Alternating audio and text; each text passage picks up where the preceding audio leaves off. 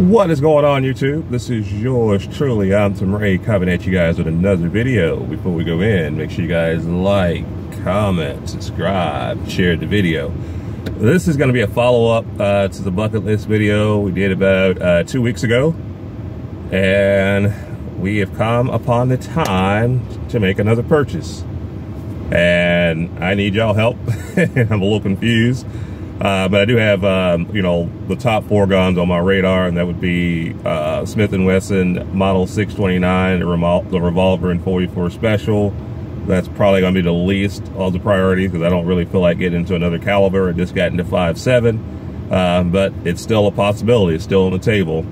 Again, the lever gun, want to get that as well, in 357, Big Boy by Henry. That is on the table. Want to definitely get one of those. Eventually I'm going to get all of them, but the boss is only giving me approval to get one. I don't know about you guys. If you're married, you have a boss. All right, going on. The other would be the Kalashnikov KP9. That's the 9mm pistol caliber carbine that has the AK features. That is definitely on the priority and definitely on the table for the next purchase. And last but not least, I think I settled upon my semi-automatic shotgun. I was looking at the 1301 and also was looking at the Benelli M4. The M4 is going to be out of the question for 2 reasons in particular. Not the price, the money is not the issue, but the one thing I do not like is that when you buy a Benelli M4 in the United States, it has to come to you neutered because it has to have a certain amount of American parts to be compliant. Unfortunately, it comes with a 5-round tube, and I'm not willing to spend $2 grand on a gun that only has 5 rounds, and you still have to put in an additional $1,000 to $1,500. By the time I get through with the Benelli M4, you're talking, you know, $3,500. You know, for that kind of money, I can go out and buy an FN's car, in my opinion. I'm not willing to put that kind of money into a shotgun. But I've actually decided on the Beretta Patrol A300, the new shotgun. The only difference between that and the 1301, from what I've seen, is that it does not have the blink system. And the blink system, you know, it's their unique gas operating system that allows the gun to release rounds quicker. So it's going to be quicker.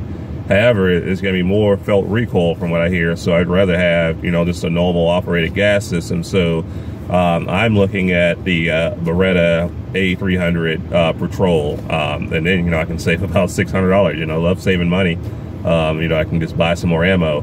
But yeah, that would be awesome to be able to get a semi-automatic shotgun. It's something I want, something that I want to add to the collection. And it is high on the priority list. So again, these are the 4 contenders for my next purchase, and I'm probably going to do this here within the next day or so. I'm just going to sleep on it, you know, and thinking about it, because I don't like to make spontaneous decisions. But again, we have Model 629 Smith & Wesson. Secondly, we have the, well, I should say, thirdly, we have the Henry Big Boy 357.